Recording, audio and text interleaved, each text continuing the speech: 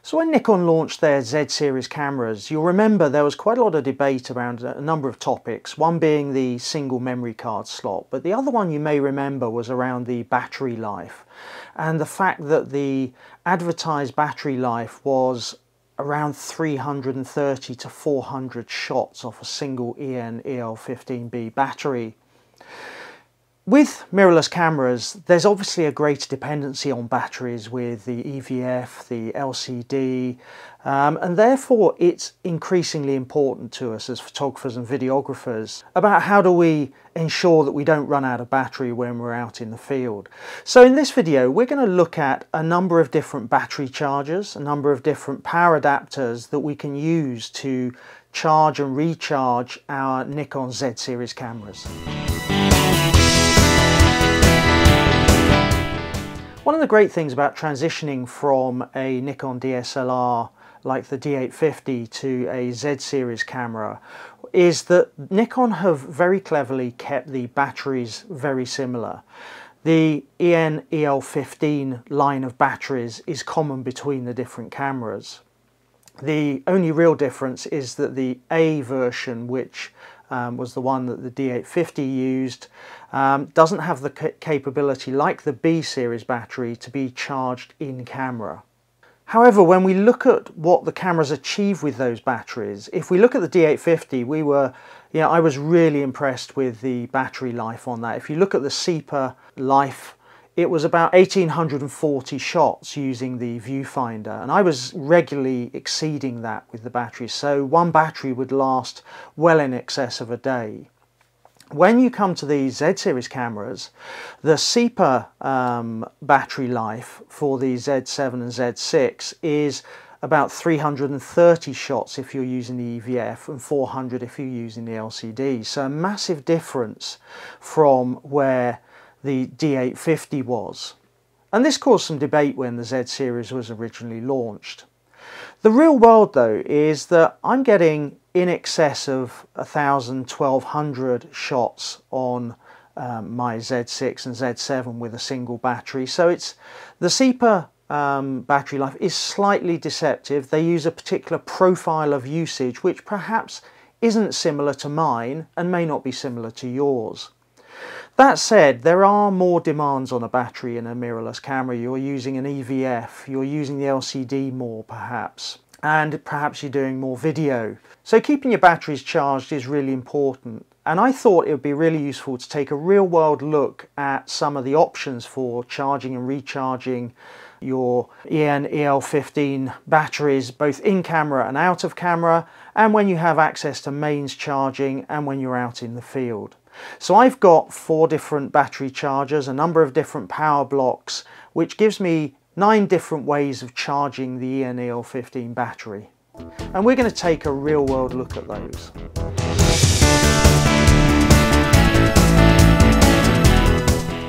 So let's take a look at the lineup.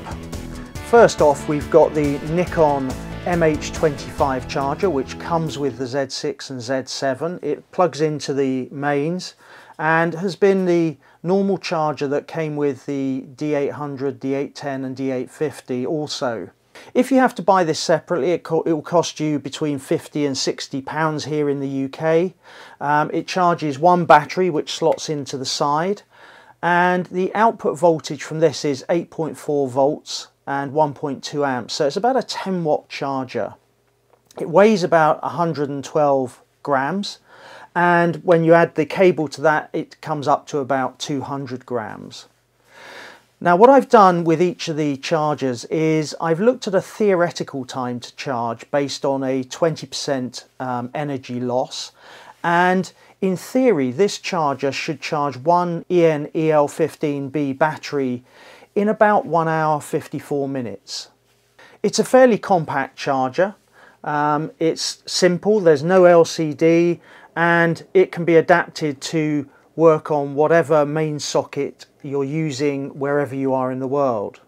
The second charger we've got is the Nikon EH7P charger, which has a charging block that plugs into the mains and then a USB-C cable which plugs into your camera and allows you to charge the batteries in camera. and which comes included in the Z7 bundle with the FTZ adapter and the 2470 f4 lens, but it doesn't come with any of the other bundles. Slightly more restricted because it comes with a adapter that is specific to your type of socket, so the 3-pin here in the UK. You can buy it separately. It retails at about £45 here in the UK and can obviously only charge one battery. The power of this on the side is that it's a 5-watt charger with 3 amps, so it's a 15-watt charger, so in theory it should charge quicker than the MH25 charger. It weighs in at about 166 grams, doesn't have an LCD, obviously it's fairly straightforward, and in theory, based on the spec on the side of this charger, it should charge one EN-EL15B battery in about 46 minutes. However, when you look at what Nikon says, they state that this will charge one battery in camera in about 2 hours 35 minutes. So the power of the charger is not the limiting factor here, it's the circuitry in the camera. And then we've got a charger that I've had for a while, which is the X Pro dual digital charger, and this has plates which attach to the charger and which allows you to adapt it to different kinds of batteries. And as I said, this you can buy with different plates. I've got the one with 2 Nikon plates here, although I've also bought separately plates for Fuji batteries. So when you're traveling, you can charge one Nikon, one Fuji, or one Nikon, one Canon. You can't get plates for all types of batteries because it depends on the pin types. This is a slightly more complex charger. It comes with an LCD which shows you how each battery is charging. It also allows you to charge with a mains lead or also DC input, which is quite useful if you want to plug it into a car when you're out and about. And obviously you can charge 2 batteries or just one battery at any one time. So the power output, based on the mains and also with the settings, you can charge on high or low. At high, the power output from this charger is 8.4 volts and 1.5 amps. Obviously when you're charging 2 batteries, that gets divided across the 2 batteries, and therefore the theoretical charging time for one battery would be about 1.5 hours, and for 2 batteries would be somewhere around the 3 hours. The next one we've got is the Nightcore UNK2 charger, which allows you to charge 2 EN-EL15 batteries. This is slightly different in that you've got a USB cable built into the side of this. It's quite short, which is a little annoying, but you do need to have a charger block with it for it to function. The power output on this is 8.4 volts and 1 amp maximum. Obviously if you're charging 2 batteries, that gets divided between the 2 batteries. So this weighs in at about 66 grams, so it's fairly light, but you've got to add on probably another 100 grams for a power block to power it. It does come with an LCD which shows the health of each battery and the charging progress of that battery. In theory, this will charge one battery in about 2 hours 17 minutes and 2 batteries in about 4.5 hours. The advantages of this is it is very compact and it is lightweight. Next up, we've got the Anker PowerPort Speed PD5 power bank. As I said, it plugs into the mains at one end, so you do need a lead for it. And then at the other end, you've got 4 USB-A ports. Each one will charge at up to 5 volts, 3 amps, that's 15 watts on each.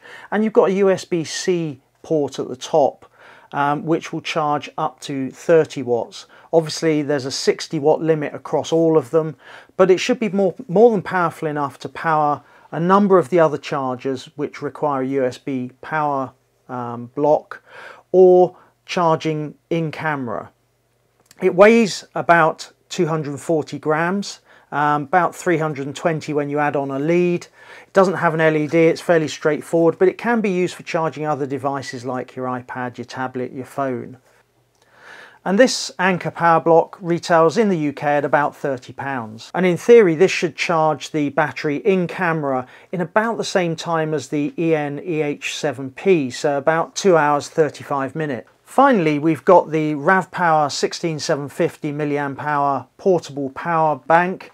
It's got two charging ports at the end here, one that's 2.1 amp and one that's 2.4 amp.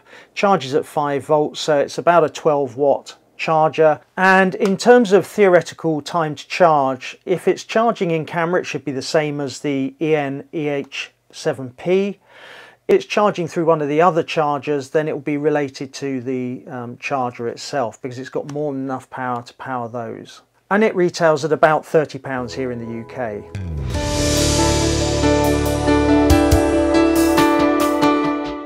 So in order to get a real-world perspective on each of the chargers, what I've been doing is taking a fully discharged EN-EL15B battery and timing how long it takes each of them to recharge it to full in different scenarios. So let's start with the Nikon MH25 charger, and it should have a theoretical time to charge of 1 hour 54 minutes. And what I found was in the real world it took 2 hours and 4 minutes. That's about 8% longer than the theoretical time to charge, so not bad.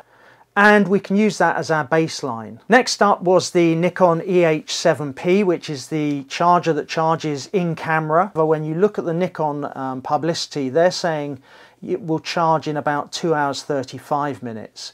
In the real world test we did, it took about 2 hours 24 minutes, slightly quicker than Nikon are publishing, and just behind the MH25. Next up, if we look at the X Pro Dual Digital, I charged both a single battery and two batteries in this, and the theoretical time, you'll remember, was about 1.5 hours for one battery and 3 hours for two batteries.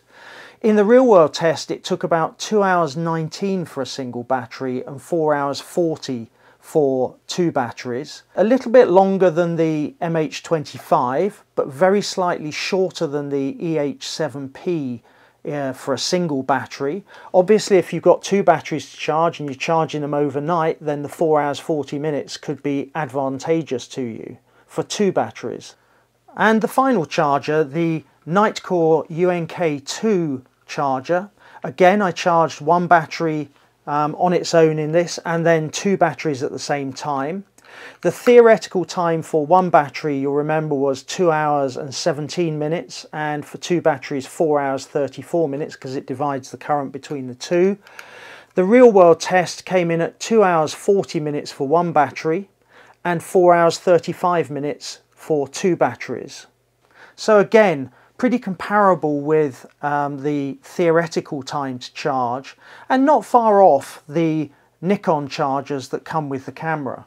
And finally I used the Anker power bank with a USB-C to USB-C cable to charge a battery in camera, and that came out comparable with the Nikon EH7P charger at 2 hours 24 minutes. And I used the RAV-Power 16750 power brick with a USB-A to USB-C cable, and again that came out around 2 hours 24 minutes.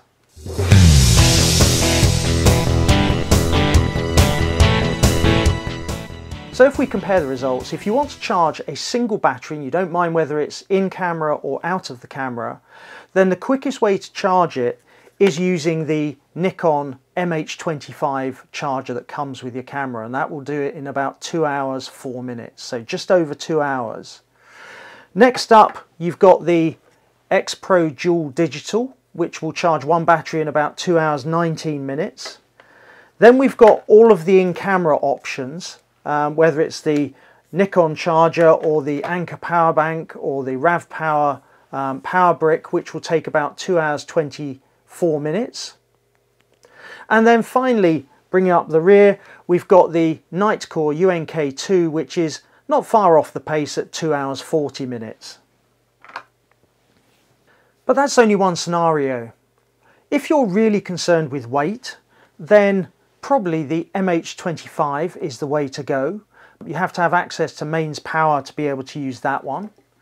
If you're looking for something that will work off of mains power, is relatively light, is reasonably quick and has the capacity to charge two batteries, then taking this Nightcore UNK2 with a power brick may be the best way to go, particularly if you're taking a power brick already to charge your phone and your tablet.